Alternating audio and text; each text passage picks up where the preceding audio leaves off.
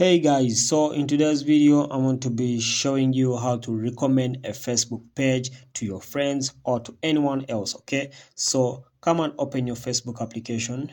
Okay, so when you open your Facebook application, come to these three dots here in the right upper corner. Okay, so when you come to those three dots here, scroll down until you see more option here. You tap on see more option. Okay, so when you tap on see more option, you'll see pages over here. Okay, so tap on pages. Okay, so let's tap on this page here called Philemon. Okay, so when you tap on this page, in order for you to recommend people to this page, you tap on these three dots here after the liked section here. You tap on these three dots. Okay, so when you tap on those three dots, come to invite friends here, because as you're inviting friends, you're literally doing the same as recommending this Facebook page. So type on invite friends. So here I'll choose a list of friends.